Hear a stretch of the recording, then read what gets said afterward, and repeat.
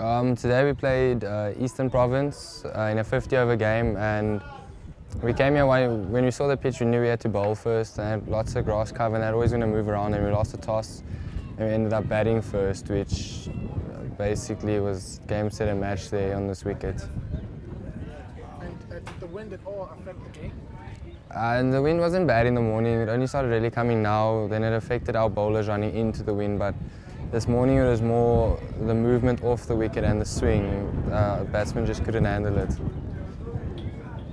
And the overall game, how did it go for you guys? What did you guys do? We can't say we did much wrong today because most of our batsmen are just out on good balls, like unplayable. It was so hard to bat, and then to defend 88 with the ball, it's never going to work when the wicket flattens out. So we can't really be too harsh on ourselves and say we did a lot wrong.